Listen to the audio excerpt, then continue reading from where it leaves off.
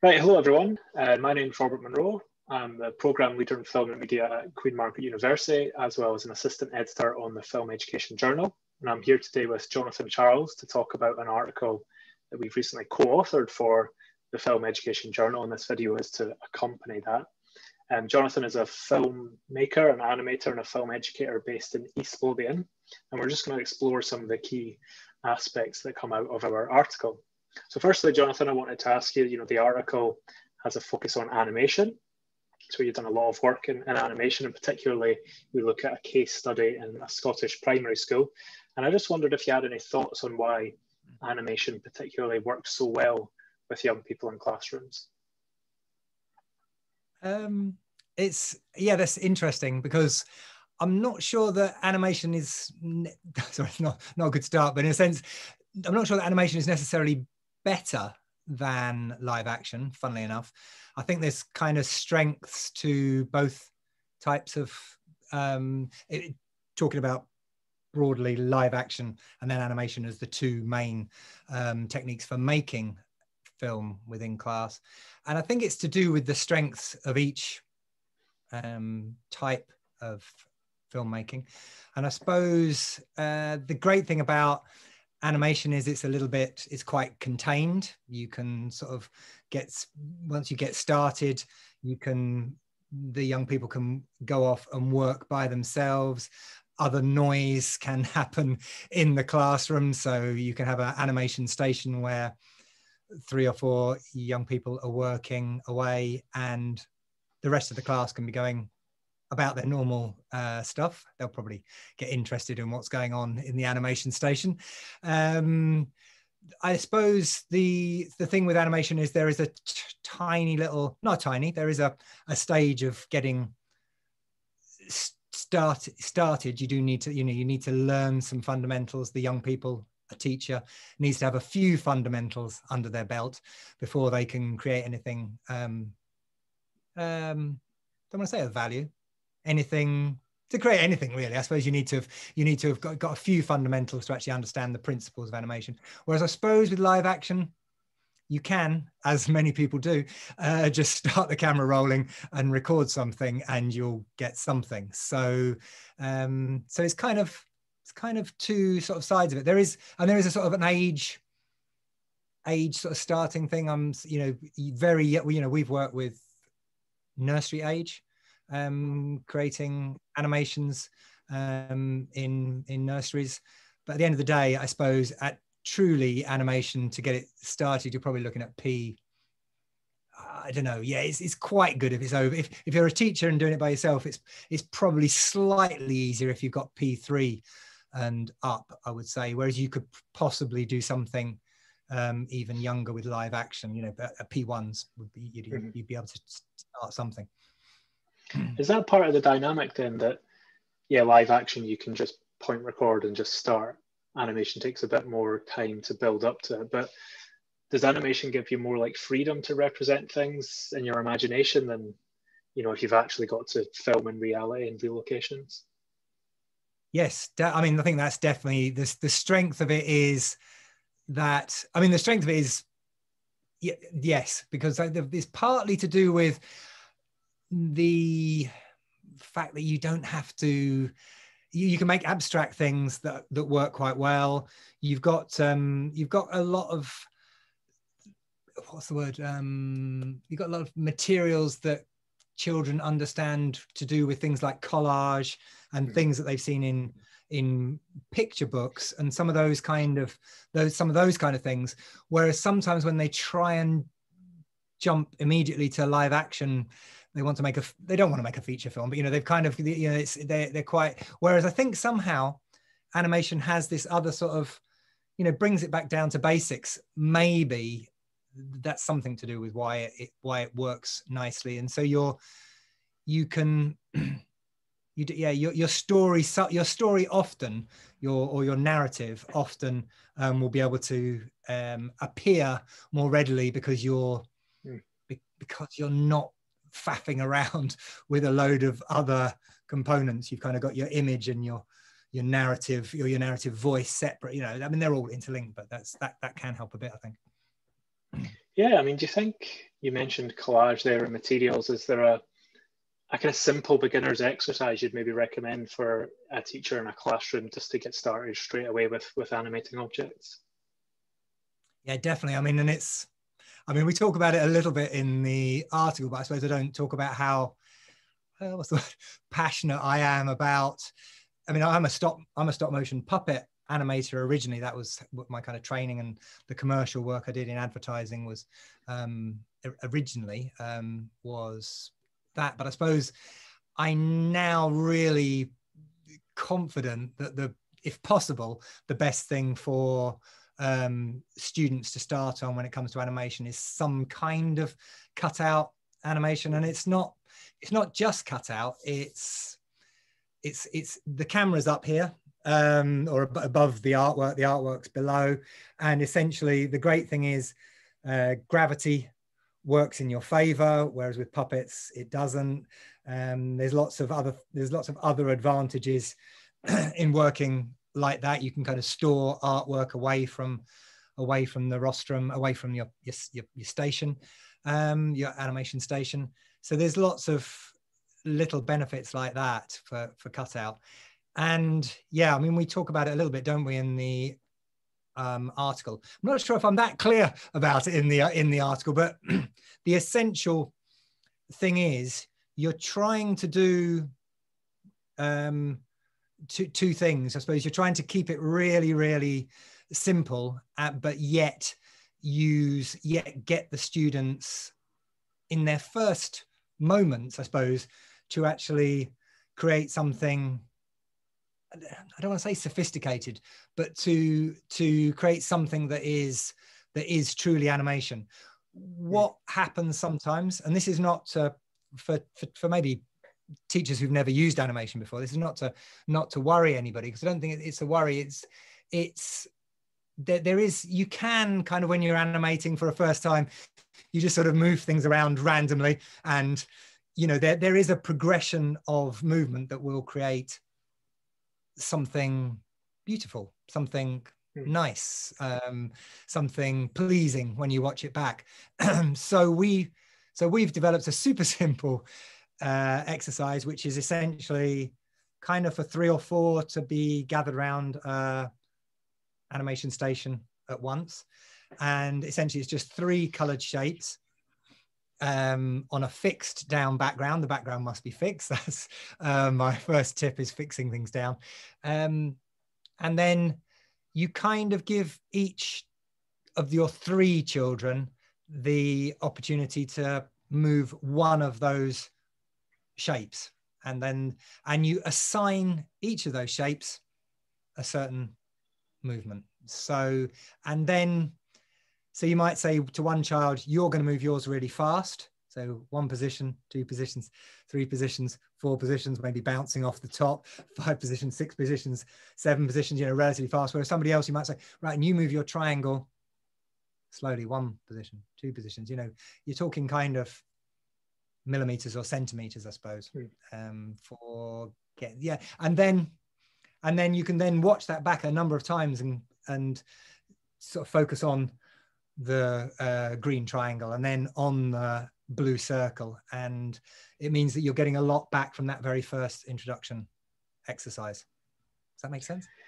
Yeah, it's such a brilliant exercise, I think, for introducing the fundamentals, like speed and movement and pace, and what happens if you move it this way or that way, and then everybody to watch back and look at the different effects and how you might feel something different by one moving really fast or one moving really slow, and the different shapes you might move. I think just those fundamental principles. Yeah. Let's say you've done that in the classroom as a teacher and you want to try and layer it up or level it up into more sophisticated exercises. Are there particular tools and software you might recommend for them developing your animation work?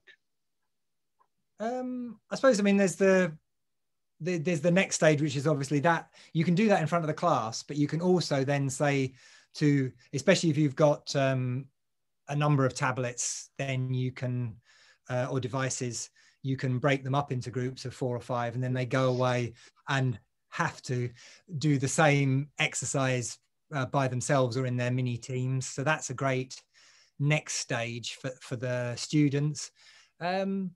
And I suppose the funny thing is, yeah, because when I thought about this question, I think you really, once you've got the fundamentals of animation, you're really built, you know, once you've got that, just the basics of the kind of movement going on, you've really, you know, the next stage really is thinking about, okay, how can I maybe turn it into some kind of puppets? How can I enrich the, I don't want to call it, I keep saying stories, but how can I enrich the narrative? You know, do I create a new background? Do I make some more stuff to go in there? Do I encourage my students to start on writing something that they then might try and animate yet? Mm-hmm. And I suppose that's the thing to do, is to keep it really, I love it if you can keep it simple, you know, and actually think about, you know, allow abstraction possibly, or poetry maybe, or something very simple when you're creating your animated narrative. Then that really helps. Don't be too ambitious. Just allow patterns are the best thing. I suppose actually sorry, I don't know if I've answered that question, but I suppose in a way, the tips and things are for animation. The things that I love is when you start teaching students or teachers just about looping or holds. I mean, looping's become much more common because of GIF animations or GIFs per se. But the nice thing in animation is if you can make something that is designed to loop, then you can create fantastic stuff with wheels going around, dripping taps and all of those sort of things. And then the other great one, which of course we forget that is brilliant, is the hold, which in terms of animation is just a pause. So when nothing happens for a moment, and it's a very useful trick for animators. Yeah, I think that's great. I think that's the way in which animation allows you to begin with the abstract and then think about how that abstract might lead into a story, as you said, or narrative, and then, you know, kids could go and do some writing and try and layer it, the complexity, but by beginning with that kind of abstract idea of just shapes moving around and what patterns emerge. And in terms of animation and working people, you've also worked with young people and teachers. Are there particular ways of the young people kind of growing with animation that you've measured in terms of maybe confidence or skills? We quite often hear that, you know, film education generally is such a good way to boost young people's confidence in the classroom. Is that something that you've noticed, and how do you kind of measure that? Measuring's really hard. I've definitely noticed it, and then the number of anecdotal teachers' comments for the benefit of film for all sorts of groups. But I suppose it's funny because I often think about literacy as reading, you know, we talk about film literacy and I think about it as reading, whereas of course actually literacy is reading and writing. So I think the thing is that kids who are struggling with, you're not even struggling, let's call it struggling, people who are not having a good time with traditional literacy, I suppose, can sometimes feel empowered, partly because at the reading stage, they maybe have a better knowledge than some, you know, so the children who don't read books might often have a bigger bank of knowledge about cinema than anybody else in the class, so that they then feel slightly better about themselves because they're able to talk eruditely about that kind of stuff. And then when it comes to writing film, I suppose again, it's that thing. There's a load of different roles. So, you know, so you've got that thing that certain, you know, some are performers, some are, you know, happier behind the camera. Some are, you know, already quite competent artists, so they might be really good with artwork. But then there might be other ones who are kind of like, well, actually, I'm a bit rubbish at kind of like collage stuff or painting normally. But hang on a minute, there's this kind of timing element, and there's this kind of excitement that can happen when you animate that or when you filmmake, but when you animate, that is just, yeah, for me, it's funny when I did fight. Sorry, saying this is kind of totally crazy story, but I think there was a moment when I was at art school, just at foundation, and I thought I was going to go off and do interior design. So I was kind of product designing, sort of interior design, and there was a film project kind of within fine art section, and the teacher and the fine art lecturer, who was brilliant, just came over, and he was just kind of like, because I started making stuff and I started, and so for me it was one of those, it's that same kind of thing. I had that experience of not necessarily excelling at being able to draw a still life or do certain things, but the movement and the timing and the sound, everything going together was very exciting. And there's a certain bunch of young people that really click into that, and yeah, and I think for everybody else, there's a fashion as well to it as well. People are interested in media, so most kids have a little hook in.